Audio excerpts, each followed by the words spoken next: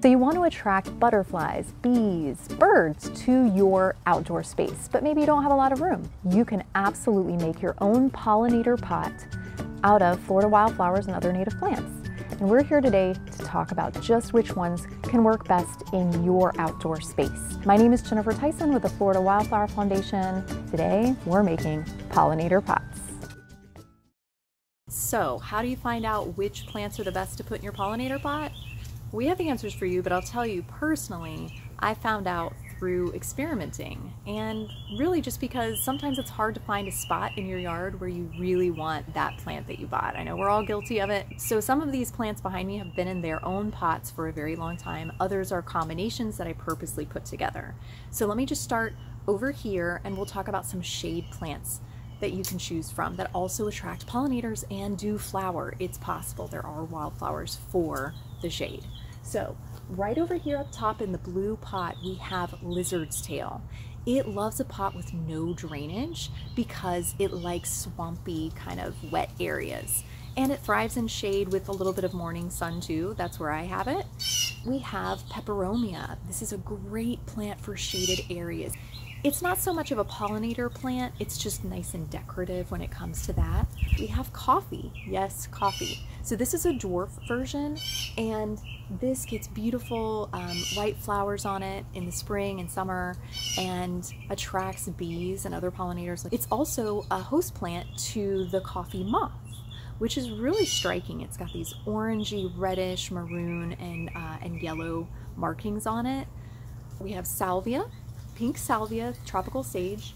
The bees, butterflies, and hummingbirds love this plant. Those were put into this water feature that never really worked. So I finally just put some pollinator pots right inside.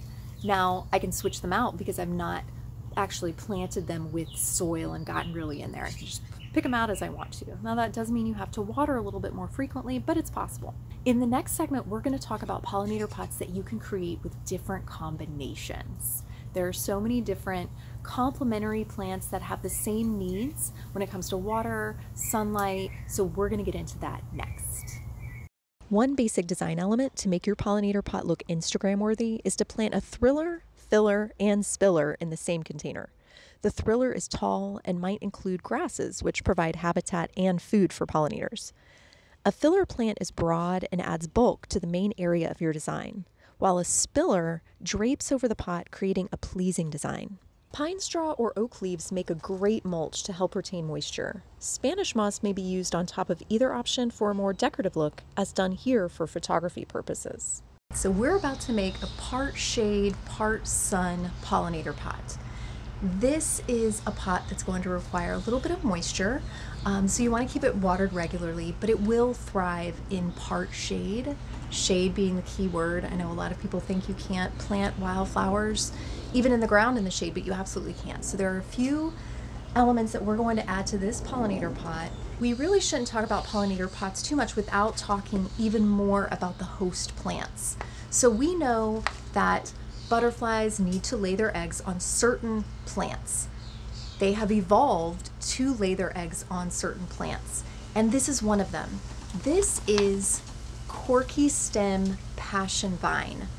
This passion vine is definitely daintier and less aggressive than the typical maypop that you may be thinking of, the purple maypop passion vine. This one has dainty little green flowers, and this one that I'm holding doesn't have any green flowers on it right now, but the flowers are very small and a light green color. They're not very noticeable. The reason you have this is because it's ornamental on its own as a shade plant, but it also can grow well in some partial sun or even full sun. The reason you want this is because it is the host to Gulf fritillary butterflies, as well as our state butterfly, our official state butterfly, the zebra longwing.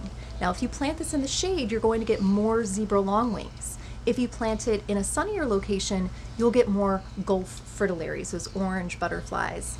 Now, this can twine all the way up a trellis, so if you put some bamboo in here, or maybe a more decorative white trellis or some other trellis that you'd like, any kind, will work well with this corky stem passion vine. Something to note about host plants, and that is they will come back.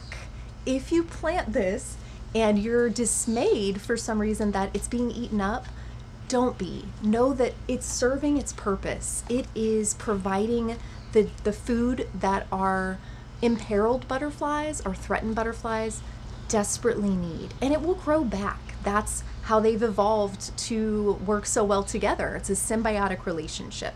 So don't worry if yours is eaten down, it'll come right back. There are a couple of other flowers that you may have seen before we started talking about them, and they're down here. One of them is Stokes aster. Now this surprised me.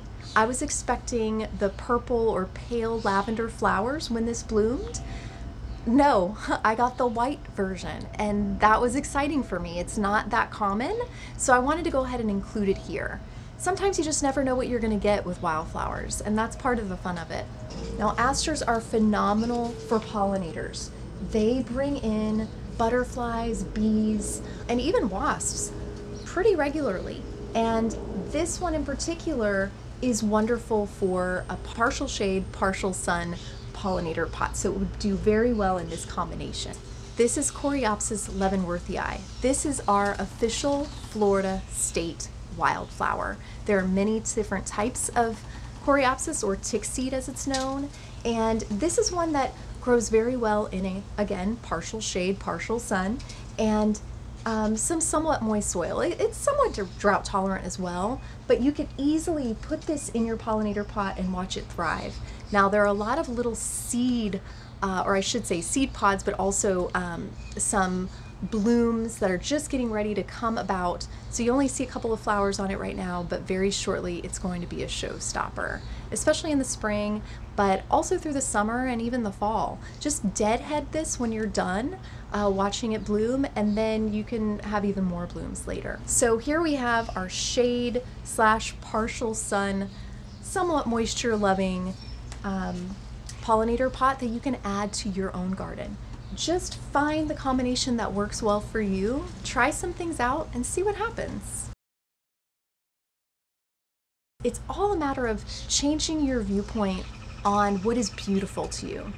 If what is beautiful to you is becoming a part of the pollinator pathways that we desperately need throughout Florida for our imperiled pollinators, and also ourselves, that's beautiful. That's beautiful to me, and that's beautiful to a lot of you. Each season brings a different type of bloom, a different type of wildflower, and those are important for all the different pollinators that depend on these blooms in very specific seasons.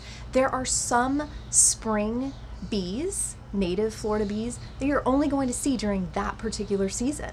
Others are more active in the fall and need fall blooming asters. You pick the various types that work together and start to see the differences in your own landscape when it comes to welcoming the wildlife that absolutely need our small pollinator pots, our large pollinator pots. Any kind of native plants and wildflowers that you can add to your garden are going to make a huge difference. So one other thing to keep in mind with all of these pollinator pots is that they're not always going to be in bloom. This one just started its bloom period, as did some of the others that you can see right here.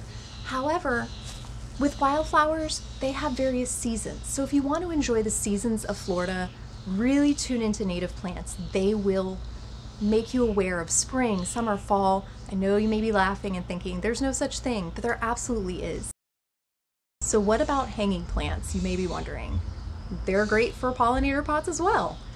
This particular plant that I will be putting in this hanging pot is called frog fruit. Turkey tangle frog fruit, matchstick plant, whatever you'd like to call it. It's a perfect plant for bringing in pollinators, but also a larval host for various butterflies, including the common buckeye, the white peacock. It's just coming into bloom. That normally happens between May and October, so it has a long bloom period, and it will fill this pot and just drape over it in a very lush, beautiful way and bring in the pollinators. Our pollinator pot handout provides even more detail on how and what to plant to support all types of pollinators, from native bees to hummingbirds, butterflies, skippers, and many more. Check it out on our website. So we hope you're inspired to create your own pollinator pots, to be a part of the pollinator pathways that are going all throughout Florida in people's landscapes, nature parks, schools, and so on. This is all to help the imperiled butterflies, bees, and birds throughout our state. You can make a huge difference even with a small pollinator pot. Thanks, and subscribe. Find out more of what we have to offer on our YouTube channel, and we'll see you next time.